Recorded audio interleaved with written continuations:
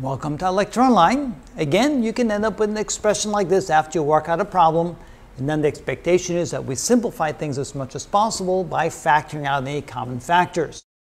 You have to recognize that there's two terms. Here's our first term, and from that is subtracted this second term. Notice that 3 is multiplied times this, the 3 is multiplied times this and times this. So this belongs as one term, this belongs as one term, and we need to see what's common between those two terms.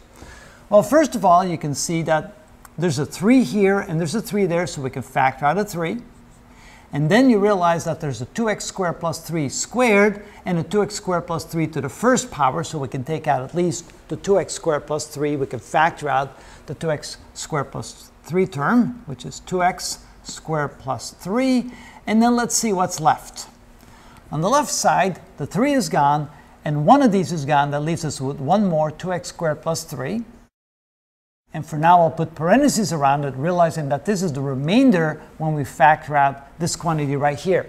If you're not sure, then you can multiply this back together to see if you end up with the original term. And sure enough, if you multiply this times this, you'll get 3 times the quantity 2x squared plus 3 to the second power, because this times this gives us this back.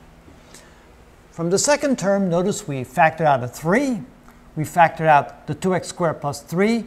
And we're left with the quantity x squared plus 7.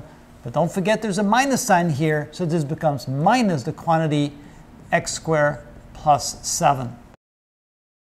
Now we can go ahead and get rid of or simplify what's inside by getting rid of the parentheses and applying the negative sign to everything that's inside here.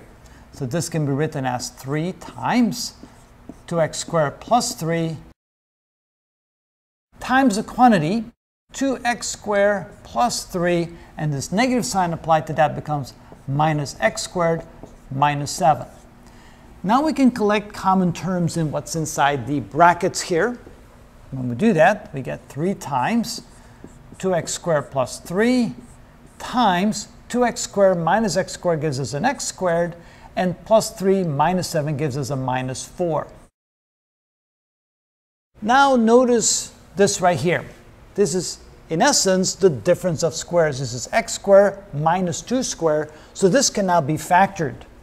So this can now be written as 3 times 2x squared plus 3, and this can be written as x minus 2 times x plus 2.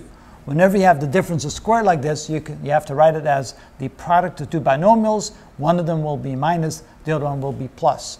Notice when you multiply this together, you end up again with x squared minus 4, which means that this is the final factored form of the expression that we started with. And that's how it's done.